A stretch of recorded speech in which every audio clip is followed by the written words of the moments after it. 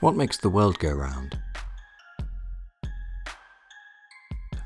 I love the idea of X-ray specs being made to order to show you whatever you want to see, to make the invisible visible.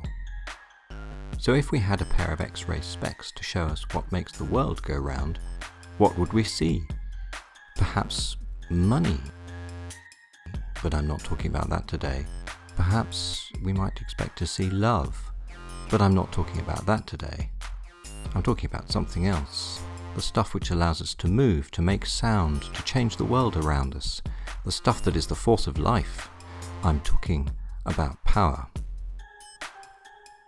Look, put these specs on and look at your hand. Here's mine. We can imagine what the bones might look like from all the X-rays we've seen. But can you imagine what the life force looks like?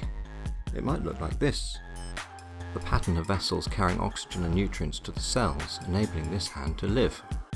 If we now look around, we'd see all living things glow with this force in their fabric and in their metabolisms. The trees pulling sap from the ground, the birds and insects buzzing.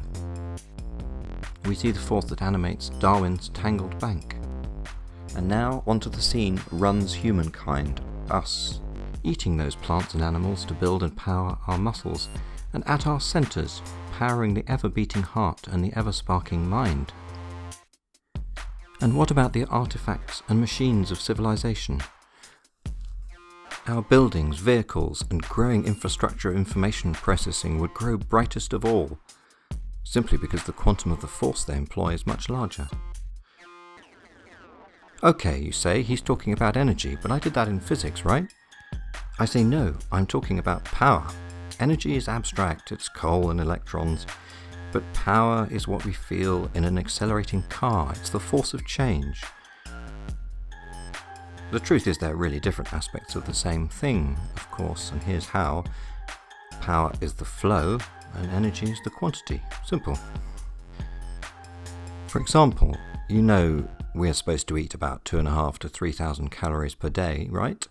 Well, that's a measure of energy, but it can also be understood as a rate of flow. But what is power? We know it comes in multiple different forms and is constantly changing between them. I like to think of it as being a great river delta, which we would see flowing through all things. It's a complex flow with many different streams, eddies, and lagoons.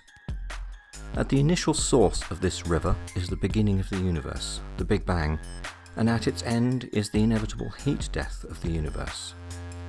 Those lagoons are matter, somewhere energy has been locked up for a while, in a rock or a forest or a person.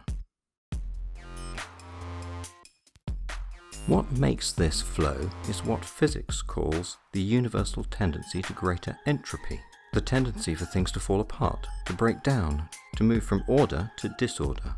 Consider a sand castle that we build on a beach. As the wind carries its particles away one by one, depositing them further up the beach, it is perfectly possible that it will build a sandcastle again.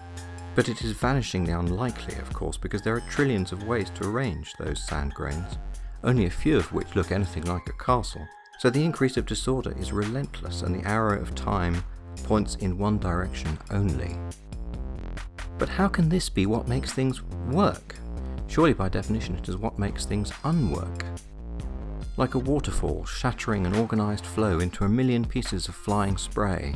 This is the key miracle, because it is precisely this force which life uses to move in exactly the opposite direction, to build order out of chaos. And our civilization performs the same trick. Imagining the ability to see power, as I start doing on this channel, provides a new way to approach our history, as well as physics and engineering, and perhaps even economics.